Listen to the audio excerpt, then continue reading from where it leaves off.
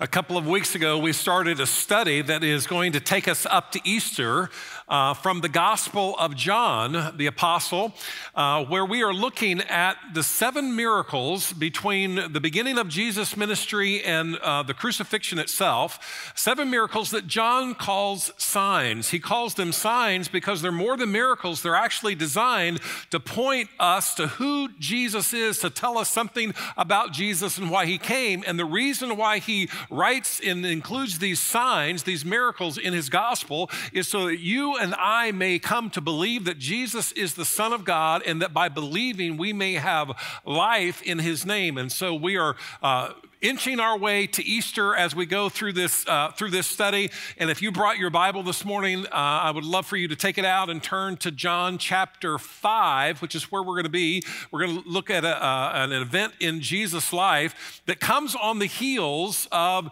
the healing of a Roman official's son. And so we looked at that last week in John chapter 4, and it begins in John chapter 5 with these words. After the healing of the official's son, a Jewish festival took place, and Jesus went up to Jerusalem. There were 3 festivals in the Jewish religion that men were required to go to Jerusalem for: the Passover, the Feast of Tabernacles, and the Feast of Pentecost.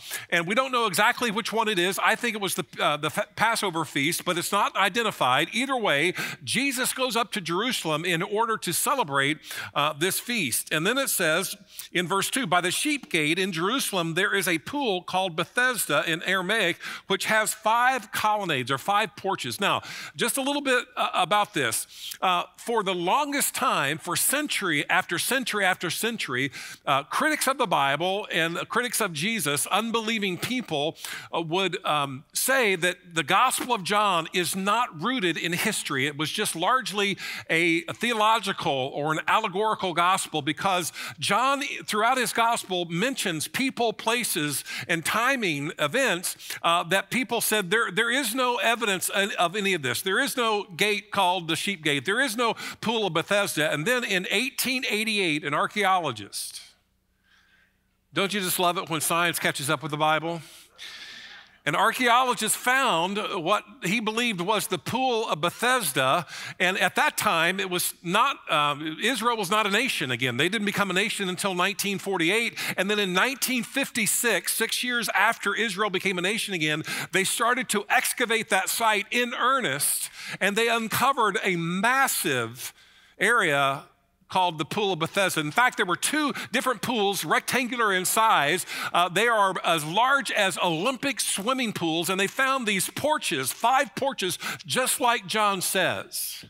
In fact, they're so large that on one end of one of these pools, it was 42 feet deep. And it took him, and so they said, yeah, this is it. And so the reason why I say this is to let you know that the Gospel of John is rooted in history. These are real people, real times, and real places. This isn't just an allegory. This is something that happened, and John was an eyewitness, and you and I can be confident in what the scriptures proclaim to us about who Jesus is and what he did. This is real.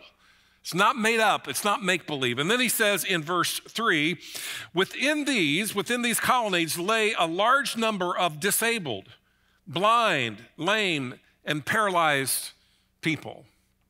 And so they were here at this pool called Bethesda. By the way, any of you ever remember hearing the term Bethesda or the name Bethesda before? Typically, what's that term related with? A hospital. Bethesda Hospital. Why is it called Bethesda? Why do they name it Bethesda? Because that's where healing took place. And so the lame, the blind, the sick, the infirmed came to this place. And then if you look at your Bible, there's a little footnote there. And if you look at the footnote, the verse 3 goes on. It says in verse 3, wait, why were they there? Why were all these people there? They were waiting on the moving of the water. And then the footnote will also include verse 4, because an angel of the Lord would go down to the pool from time to time and stir up the water. The first one who got into the water after the water had been stirred up recovered from whatever ailment he had.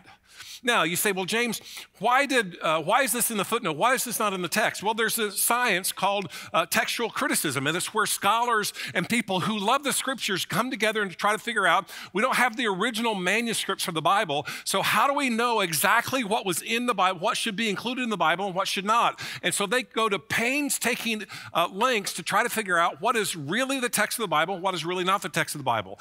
And for centuries, they thought that these verses appeared until in the middle 1800s, they found about 20 manuscripts, about 20, that did not include these two parts of this verse. And so on an abundance of caution, they said, we're not sure if these should be included or not, and so they put them in the footnote.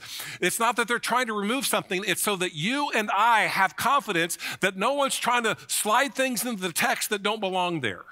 This is not being made up. These are men and women who take the scripture very seriously. And so you say, well, James, should it be in there or not? Here's my opinion. It should be.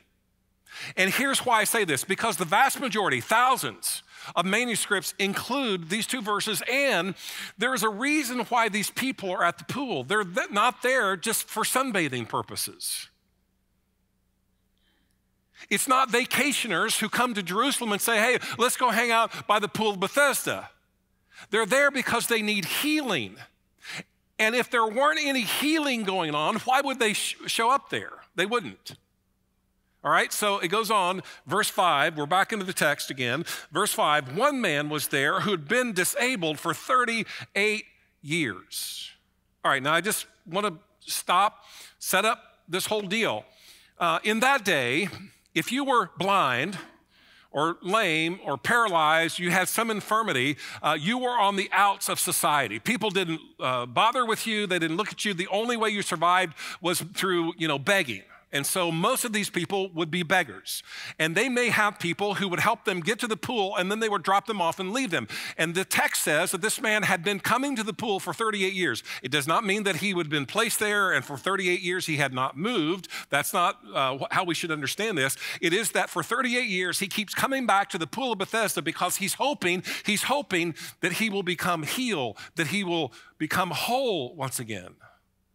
And if you have a lot of blind and lame and paralyzed people, and I don't mean to be insensitive, but there is no plumbing in this day. When people were dropped off, sometimes they would stay there for days on end because no one was there to help them back and forth. And so you can imagine the stench that this place carried because of the human excrement. And it says that this man had been coming back to this place again and again and again, hoping that he would receive healing. Verse 6, it says this, and when Jesus saw him lying there and knew that he had already been there a long time, he said to him, do you want to get well? And you might say, well, Jesus, that's kind of a foolish question. Actually, it's not a very foolish question at all. Sometimes we get used to our pathetic life, don't we? Sometimes we get used to our sin. Sometimes we get used to our suffering. Sometimes we get used to what chains us down. There's this thing that we call in psychology today codependency. Codependency is a thing where you're enabling someone else and it's not healthy for them and it's not healthy for you, but you know of no other way, and so you just exist in that codependent relationship. Why? Because it's what you know. Battered wife syndrome, right? Why don't you flee? Well, it's because it's what I know. I can't. And so sometimes God comes to us and says, do you really want to be well? Do you really want to be well? It's not an automatic question. And in this text, we see that Jesus, if there are a great multitude, which the scripture says there that there were large crowds, other translations called a great multitude. In other places in the Gospels, when a great multitude was named, it was basically talking about thousands of people. And so in this place, which is large enough to carry thousands of people, Jesus sees one guy among the hundreds at least, if not thousands, and he crawls over all these people going to this one guy. And he comes up to him and he's seeing this mass of humanity in this place where no one wants to go. No one goes to the Pool of Bethesda to hang out, just, get a cup of coffee. That's not what we do at the Pool of Bethesda. And yet Jesus goes there, which gives me another thought here as we go through this text. It is so amazing in this that we see the nature and the heart of Jesus, that he will go into the worst part of our lives to help. The part of our lives that we don't want anyone to know about, that is so dark and so sinister and so filthy, that he says, it's okay, I know. And I'm coming here on purpose to meet you, which is exactly what he does to this man that is paralyzed or with some kind of an illness, we don't know for sure. And he asks him, do you want to be made well?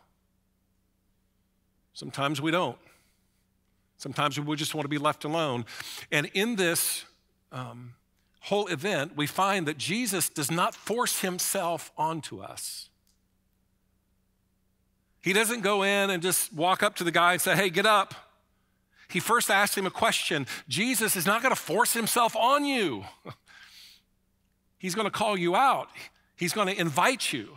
He's going to ask you a question. Do you want to be free from this season that you're in, the situation that you're in? Do you want freedom? Do you want to be released from this? Do you want healing?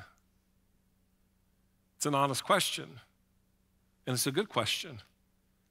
Verse 7, sir, the disabled man answered, I have no one to put me into the pool when the water is stirred up. Again, it harkens back to verse 3 and 4, where something was happening there. So people believed that you were going to get healed. And if people didn't get healed, why would people be there year after year after year?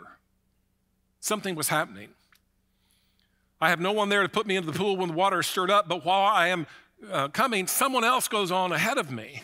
Like, I'm here, and I wonder if this man, after 38 years of this existence, if he hadn't lost hope. Maybe you walked in here today. Maybe you're listening online and you feel like, you know what, I don't even know why I try anymore. Like for a long time I did, and it just, nothing is changing. I don't see any movement.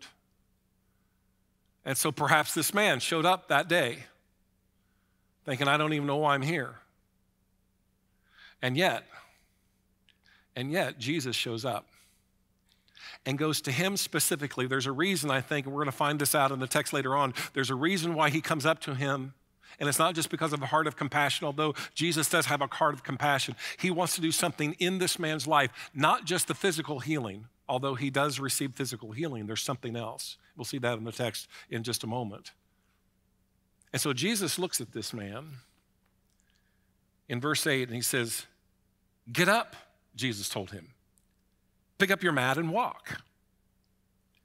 Now, a lot of people have different views of Jesus, that he's meek and mild and gentle and all. But as you actually read through the Gospels and understand what's happening, as you read through the Gospels, there are a lot of things that Jesus says that are just insensitive. For example, let's say, and we've probably all known somebody who's been bound to a wheelchair for a period of time. And if you're bound to a wheelchair for a period of time, especially decades, there is extreme atrophy. There is no muscle in the legs. There's nothing. And let's say that you have been in that situation, you personally have been in that situation for decades, and you go to the mall with someone who's wheeling you around, and some stranger comes up to you, because this man had no idea who Jesus was. He'd never seen him, never heard of him. And someone comes up to you and says, do you want to be well? And you would probably be a little startled at that, and you would say, well, of course of course I want to be well. And then what if that stranger looked at you and said, well, you should get up, just start walking? If that were me, and if that were you, you would probably try your best to knock him in the nose, You'd be like, what do you mean, get up? I would thought maybe you were a doctor and you'd found some, spinal cord thing that, could make my, have feeling in my legs. You're being rude, you're being mean. And this is exactly what Jesus does. Do you want to be well? Well, yeah, that's why I'm kind of here. Well, get up. Pick up your mat and go home. Now, Jesus tells this man, it's a command in the Greek language, Jesus commands this man to get up. He's commanding this man to do something that he is unable to do on his own. Do you realize that Jesus comes to you and to me all of the time and asks us to do things that we are unable to do on our own? He's saying, I can't do this. And I wonder if in the first moment when he heard these words of Jesus, if he said, I can't do this. Let me just tell you something. When Jesus comes to you and says, this is what I want you to do it. Don't give him excuses as to why you can't. If you want to walk in freedom, then do what he's inviting you and commanding you to do. And he looks at this man and he says, get up, pick up your mat, and walk. He hasn't walked in 38 years. He has no muscle, no tone, nothing. The audacity of Jesus. And then it says in verse 9, and instantly, not a few hours later, not a few days later, not a few weeks, not a couple months later, instantly the man got well, picked up his mat, and started to walk. John is an eyewitness of what happened here. There are many people who are eyewitnesses of what happened here. And John says, we walked into this place, and Jesus walks over. He goes over to this one guy, talks with him, and then just looks at him and says, get up, take your mat, and walk. And as soon as Jesus says this, the guy gets up and he starts walking and he picks up his mat. He picks up his mat. This is the very thing that the Jewish scriptures, the Old Testament, what we call our Old Testament, the Jewish scriptures would prophesy, would foretell about the coming Messiah, the coming King, God's anointed one. That when the Messiah came, these kinds of things would be happening. And so John makes sure, he's like, oh, you got to understand what Jesus is doing here. Why? Because it's pointing to who Jesus is. In Isaiah chapter 35, verses 5 and 6 is what it says. Then the eyes of the blind in the age of Messiah, then the eyes of the blind will be open and the ears of the deaf will be unstopped. Then the lame will leap like a deer and the tongue of the mute will sing for joy. All these happened in the ministry of Jesus. And so John is picking these things out and he's like, I'm just telling you, this is Messiah. This is Messiah. And so this man begins, he gets up and walks. His legs regain strength that they haven't had in decades. And he starts to walk. He picks up his mat. And at this point in the text turns and we begin to understand why John signals out this sign from Jesus. It's not just about a healing of a man who'd been lame for 38 years. It's not about him as much as it is about something that is greater, something that Jesus is going in. And what we'll find is Jesus, with his audacity, he has no fear. He goes in and he just pokes the bear. How do you know that, James? Well, what it says in the rest of the verse. Now that day was the Sabbath. And so the Jews said to the man who had been healed, this is how they respond, this is remarkable. Give glory to God for his mercy and grace to bring you complete healing and wholeness. I mean, anybody in their right mind would see this man who'd been there for decades, all of a sudden he's walking around carrying his, wouldn't you celebrate with him? Wouldn't you say, oh my goodness, God is great? Well, this verse is not in the Bible translation, NIV, and right down there. That's not how they respond. Here's how they really respond. This is the Sabbath. The law prohibits you from picking up your mat. We don't care if you've been healed. They don't care one iota about this guy. They care about their power. And they see this guy afterwards. They have no idea where he came from, and they see him walking across the way, picking up his mat, carrying his mat. Hey, you're breaking the rules. It's the Sabbath. You can't carry your mat. Do you know where the Old Testament scriptures say that people can't carry their mat on the Sabbath? Do you know where that is? What verse that is? I'll tell you. There isn't a verse that says that. This is what the law says. Exodus chapter 20, verse 8 to 10. Remember the Sabbath, this is 10 commandments. Remember the Sabbath to keep it holy. You're to labor 6 days and do all your work. You know, your job that earns food and, keeps your family alive, those kinds of things. You're to labor 6 days and do all your work. But the seventh day is a Sabbath to the Lord your God. And then it says, you must not. Next verse.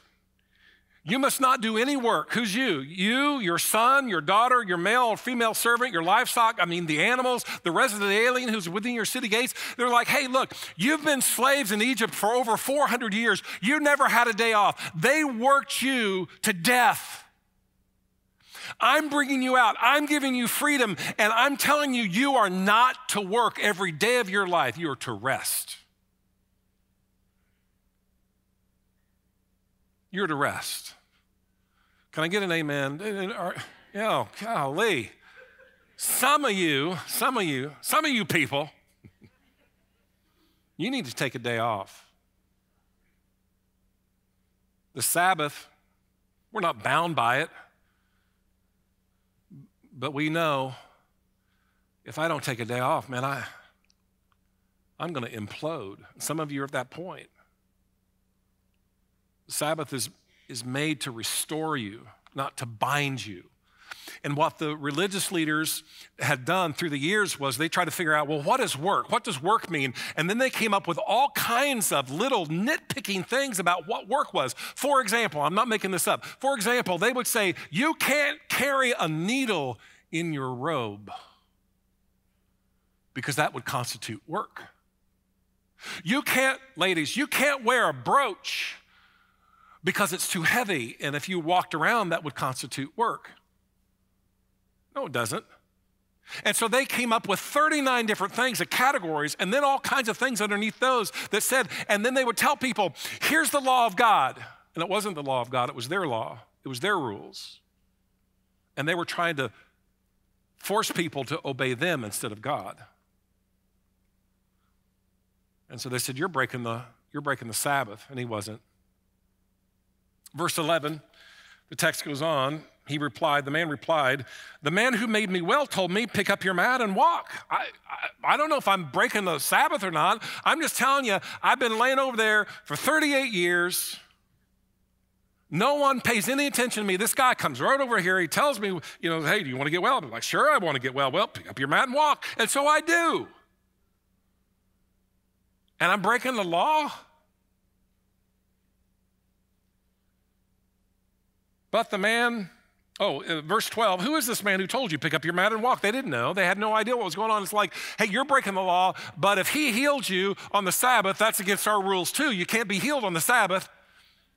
You can die on the Sabbath. You can't be healed on the Sabbath. So you're breaking the law, and this other guy is breaking the law. Who is he? Verse 13, but the man who was healed did not know who it was because Jesus was a stranger. Jesus had slipped away in the crowd that was there. He says, pick up your mat and walk. And the guy starts picking up his mat and walks. And everybody's looking at the guy walking. And Jesus kind of just slips out because he's not there to make a scene. He's there to bring something to a head. Verse 14, after the man had been grilled by the religious leaders, after this, it says, verse 14, Jesus found him in the temple. Why was it in the temple? He was in the temple because the Old Testament law said if something like this happens, you offer a sacrifice of praise to God in thanksgiving. And so perhaps that's why the man was there. And Jesus said to him, see, you are well. A lot of people think that sometimes healings are psychosomatic. They're just all of a sudden, it's not really a real healing. And Jesus is like, no. You're still well, aren't you? This is the real deal. This is a real bona fide miracle. And Jesus says, you're still well. And then Jesus says something, and this is why I think he picked this man. Out of the hundreds that were there, he picked this man because he not only needed healing, he needed something else. There was something happening in his soul. He had been bound in his soul. And Jesus says this statement that kind of throws everybody off. This is what he says. Do not sin anymore so that something worse doesn't happen to you. What? What? Now, a little comment is necessary here because this is a little confusing for a lot of people. A lot of people think that, hey, if I don't do what God wants, that he's gonna blast me. He's gonna, thunder, lightning bolt. He's gonna punish me in some way. And a lot of people say, that's not how God works. And the honest truth is, sometimes God does. And I would be derelict in my duty if I just kind of glossed over this. Sometimes God does. Not all the time, but sometimes he does. Seldom does God do this, but sometimes he does. And apparently, the reason why Jesus picked this man out was not just because he needed physical healing and not just because it was going to be a miracle, but because there is something in his life that needed to be restored and renewed and set free spiritually. And Jesus says, you're well, you're walking around, you're still well, right? Listen, there's a reason why you've had this ailment for the last 38 years. Don't go back to your old life. Sometimes when we find freedom, we're tempted, aren't we? To slide right back into our old pattern. And Jesus says, don't you dare do it. I've set you free. I've set you free. You say, well, James, should I go around walking scared all the time that if I do something wrong, God's going to, blast me into smithereens? No, God doesn't punish us in that way. If we're in Christ, all of our punishment was placed on Jesus, although he does sometimes discipline us. And don't think that because you've done something evil or bad or, that God will punish somebody else in your life because of what you've done. That's not how God works. God disciplines us, not somebody else because of us. A little later, and we'll come to this text in John chapter 9, verse 3, the disciples and Jesus encounter a man who had been born blind, and the disciples, because they thought, this is the way they thought, they said, who sinned, this man or his parents, that he was born blind? In other words, we believe that there's a reason why this man was born blind, and it has to do with sin. And Jesus said, no, it has nothing to do with sin. And so you've got Jesus on the one hand saying this has nothing to do with sin, and yet on this occasion, Jesus is looking at this man in private saying, hey, don't sin anymore. Because if you keep on down that path, worse things are going to happen. So what do we understand? How are we to take this?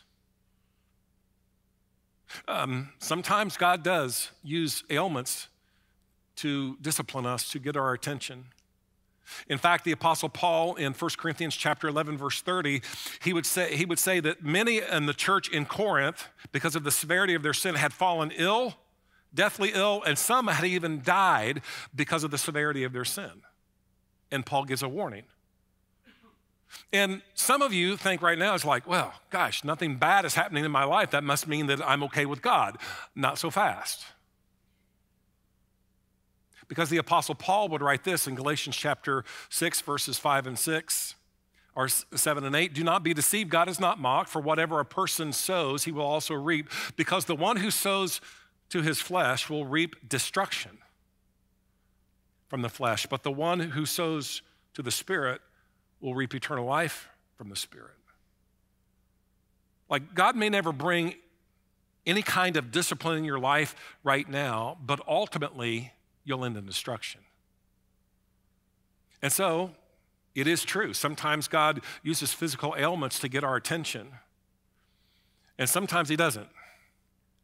But the point is, we're never going to escape those things because we will sow, or we will reap what we sow, Paul says. And so after this, going back to our text in verse 15, after Jesus said this, the man went and reported, because now he's had a conversation with Jesus. He's found out who he is. He's got his name, phone number, cell phone, all that. The man went and reported to the Jews that it was Jesus who had made him well. It's like, hey, I'm not making this up. I'm telling you, this dude, he showed up, did the thing. And now I got his name. I just met him in the temple. He's there. We had this conversation. It's Jesus. You want to know who it is? It's Jesus. He wasn't trying to turn Jesus in. He's just trying to say, hey, this guy did something for me.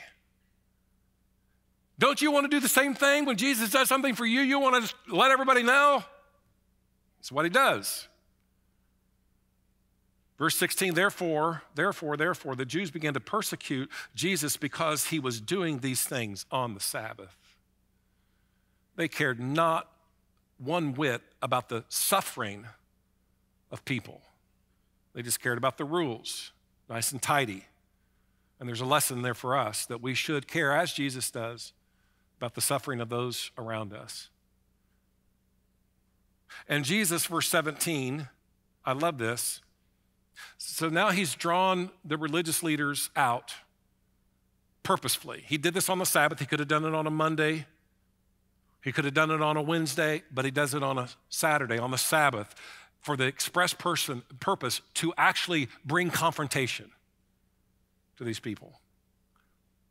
Verse 17, Jesus responded to them, my Father is still working and I'm working too. You guys think that God's not doing anything. Some people think that God wound the world up, walked away from it. That's what a deist would believe.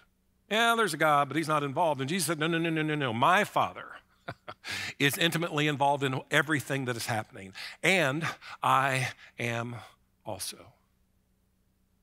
He didn't wind it up and walk away. He created and ceased from his creation, but he has been working. And on the Sabbath, he doesn't take a Sabbath off because there is still suffering and hardship and misery. And he knows and he's willing to reach those in those points of need, even in the inconvenient times of those who have all their rules. God doesn't care about your rules nor mine. And neither does Jesus. He's going to do what he sees the Father doing. This is a remarkable statement. A lot of people say, well, Jesus didn't really claim anything special, and au contraire. Verse 18. This is why the Jews began trying all the more to kill him. Now they're persecuting him. They're coming after him. Now they're like, we want this guy dead. Not only was he breaking the Sabbath, in other words, their rules on the Sabbath, but he was even calling God his own Father, making himself what? Equal with God. This dude thinks he's God in human flesh. Now, if they were mistaken, if they misunderstood Jesus' words, and that happens all the time these days, right? Somebody makes a statement and then they get called out for it. And they're like, oh, no, you misunderstood. My statement was brought out of context. Jesus doesn't say that, does he? He's like, yep, you got it. Absolutely. What else you got? They knew what he was claiming. They knew that he was claiming to be God in the flesh, equal with God. And Jesus doesn't cut and run after this. He just stays right in it.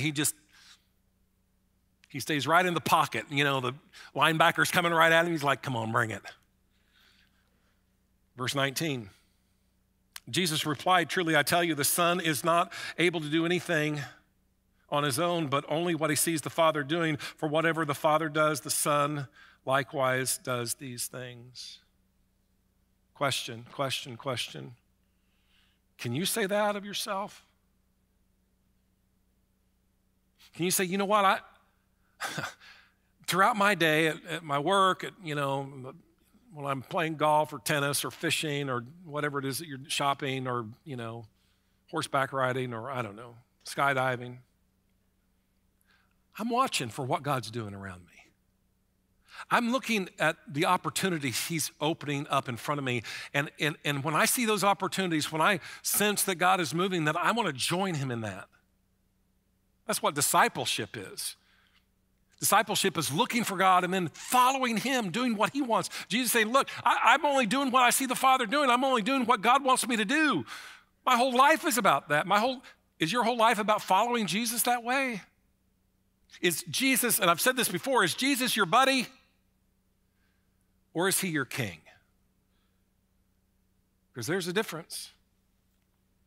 Verse 20, for the Father loves the Son and shows him everything he is doing, and he will show him greater works than these. You think this is a big deal? I'll tell you what, there's greater things coming. and you will be amazed. Verse 21, and just as the Father raises the dead and gives life to them, so the Son also gives life to whom he wants. What? They believed that God could raise the dead. Jesus said, yeah, so can I. Now, there are two different things here because he comes back to this in just a second. He's talking here about spiritual death. I'm going to raise people up spiritually, but he's going to talk about physical death and raising people from the grave in just a second. Verse 22, the Father, in fact, judges no one, but gives all judgment to the Son. Like, in other words, you may not like me, but I actually am going to be your judge. Why? Because God, who's the only one who's able to judge, because he's the only one perfect and holy and righteous and all those, yep, that's me. Unbelievable statements. Why so? Verse 23, so that all people may honor the Son, now watch this, may honor the Son just as they honor the Father. Anyone who does not honor the Son does not honor the Father who sent him. If you want to worship God, you got to worship me. When you worship God, you are worshiping me. If you're going to honor God, you're going to honor me, because no one can honor God without honoring me. We're one and the same. There are a lot of people these days, a lot of religions, Islam and Unitarianism and Jehovah's Witnesses, they don't believe that Jesus is God. They don't honor Jesus as the way they honor God. And Jesus says, you got it wrong. By necessity, if you're going to honor God, you have to honor me, because we are the one and the same. And then Jesus says, he's on a roll, isn't he? This is why I love Jesus. Like, he's not just floating around, all meek and mild. He's going right at it. And he says in verse 24, truly I tell you, anyone who hears my word and believes him who sent me has eternal life and will not come under judgment, but has passed from death to life. Boom. That's it.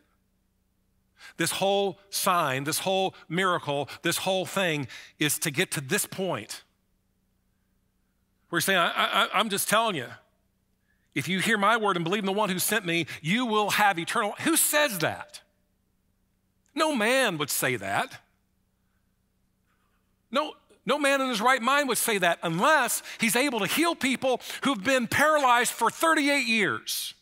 Unless he's able to heal someone who's 20 miles away, has no idea where this person is, but just instantly at the very time he says this, he's healed. He can turn water to wine. Wouldn't you like to see that one every now and then today? Who says this? The Son of God says this. That's who.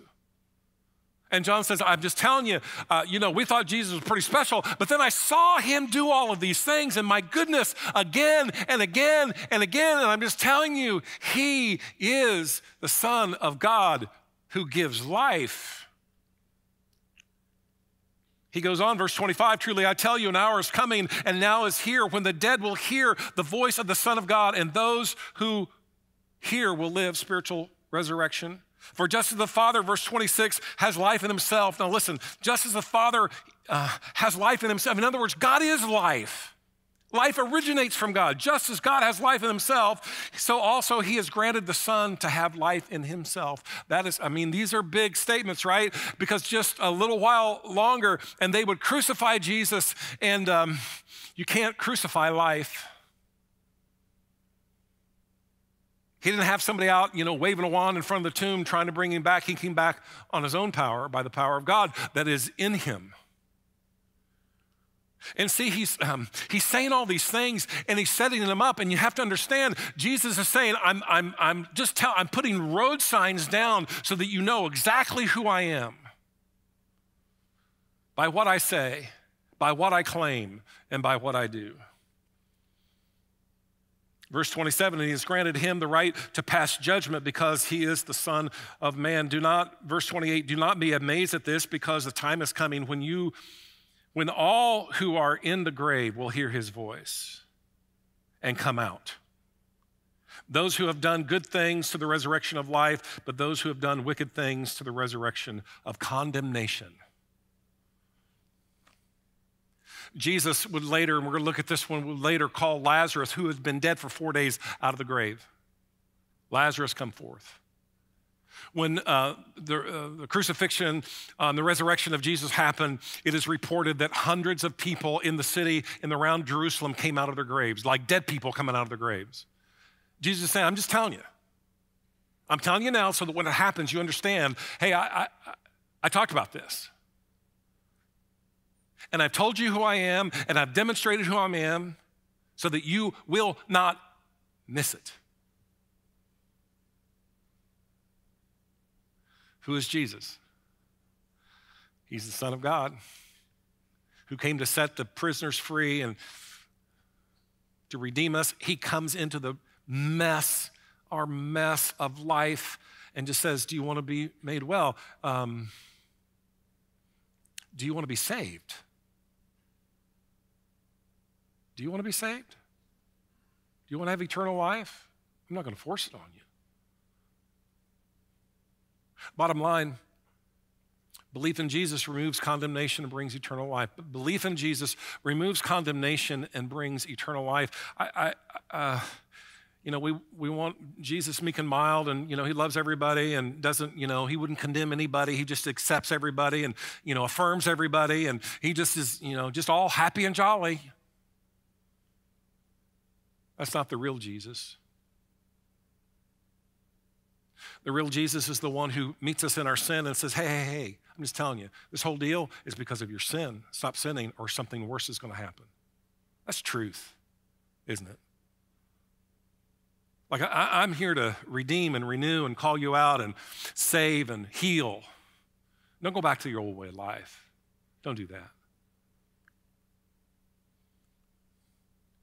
And I'm just telling you that there's going to be a day when everyone, not some, but everyone will come out of the grave, and they'll either be raised to a resurrection of life or they will be raised to condemnation for all of eternity. That's what Jesus said. That's not what I said. That's what he said. And so we are faced with this Jesus, the one who had no fear, who controlled every aspect of his life, who calculated everything that he did. And now you're faced with him, and so am I, the Son of God, equal with God, God in human flesh, who says, I have life in me just as God does. James, what do we do with all of this? Well, a couple things. The first thing is resist man-made legalism. Resist man-made legalism. There are things that God commands us to do and not to do and to participate in and not participate in. I'm not talking about that. That's not legalism. That's obedience to God. But when we start adding our own rules to God's rules and then we want to try to bind people to our stuff, that's wrong. When I was growing up, early, little kid, it was common in the circles I ran in and the families that I ran in that, if you played cards, you're going to hell. I mean, we just knew it. There's a verse in the Bible somewhere, we just couldn't find it. And it didn't have to be poker, it could be anything. It could be anything. I mean, we also knew that people who went to the pool hall were going to hell. Why? Because we just knew. We shamed people for doing things that we just were sure dishonored God. And then we got set free from that. We play cards all the time now. We just had a card game last night at the Brumman House. Praise Jesus. Thank you, Yahweh. But don't resist this man-made legalism. Don't bind people to things that aren't in the Scripture. Jesus invites us to follow him, to obey him, go into all the world, make disciples of all nations, and teaching them to observe everything that I've commanded you. That's not legalism, that's obedience and love. The second thing is don't lose hope. Don't give up hope. Don't give up hope. Some of you, this man, 38 years, you would think he's just going through the motions at this point. Some of you walked in here today and you just think, I don't even know why I'm trying. And here you're sitting here thinking, I can't believe he's talking about this right now. I'm just telling you, don't give up hope. Why? Because Jesus came back from the dead. Resurrection power. flows through him, anything is possible. Don't lose hope. And finally, believe in Jesus as the Son of God. That's why John wrote his gospel. That's why John picked all of these things. He wanted us to know that Jesus knows the deep pain and shame of our lives, and he's there, and he'll call us by name, and he'll call us out. He'll step over everybody to get to us, and that's all true. And then he says, hey, don't go back to that old way of life. Walk to honor God. And if you've never ever just really surrendered your life to Jesus, if you never believed in Jesus as the Son of God, not like a good moral teacher, not like a prophet, but God in human flesh. That's why John writes his gospel. And that's why every week leading up to Easter, we're doing a deep dive in these texts. So that if you've never believed in the name of the Son of God, you may have eternal life. And for those of you who have, your heart would swell with confidence that you follow a risen Savior. Let's pray. Father, thank you. You're good and gracious and kind. We're grateful for these eyewitness testimonies and events that happen in real history, real time and space. God, would you renew us and bring hope? Would you bring healing physically, relationally, spiritually? And God, would you just give us joy that you know us by name and you're willing to enter into the mess of our lives to redeem us. We pray this in Jesus' name. Amen.